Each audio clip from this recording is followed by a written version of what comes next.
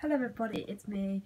Sorry I haven't been vlogging, and sorry about the lighting at the moment. I've got a really bad headache and I'm being rushed to doctor's straight away tomorrow morning because I might have type 1 diabetes because I have been losing a lot of weight, not on my face, well a bit on my face and on my stomach, and I just don't look as big as I was.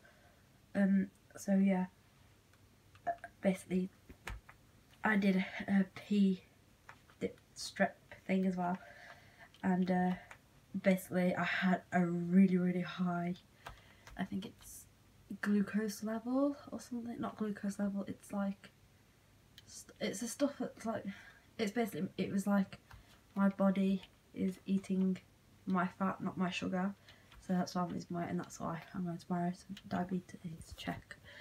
So we'll see tomorrow if I actually have that. And then also some really bad news for me, my operation got cancelled because apparently they need to talk to the person who's actually paying for my operation. Obviously I'm on NHS, but I think it's funding or something, I'm not too sure, I don't understand it, but yeah, my operations got cancelled for the 14th of January. So that sucks, but it's only like 2 weeks away, so yeah, I'm really bummed about that.